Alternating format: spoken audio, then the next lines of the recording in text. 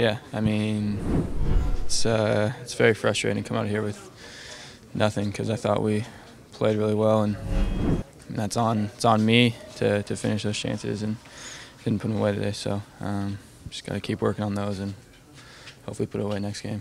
Something you just go back to training, just keep your head up next week, go back to training, look for the next match?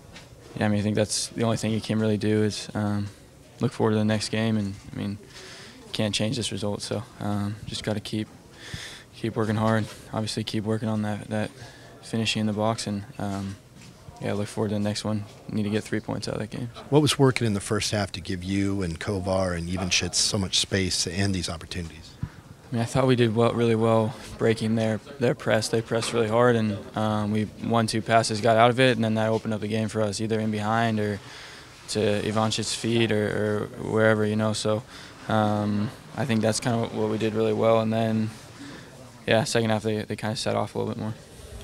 Jordan, we all know you and the team have talent and can score goals, even when Clint's not around. But how much of this is confidence right now? I think 3 out of the last 5 games you guys haven't scored a goal.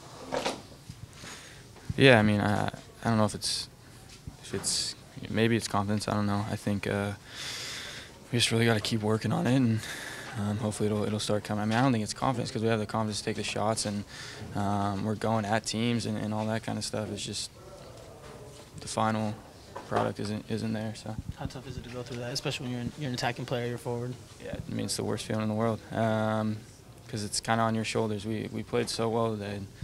It was on me to finish those chances, and I didn't. And it's not a fun feeling at all. So just hopefully I can put some away and help the team win next game.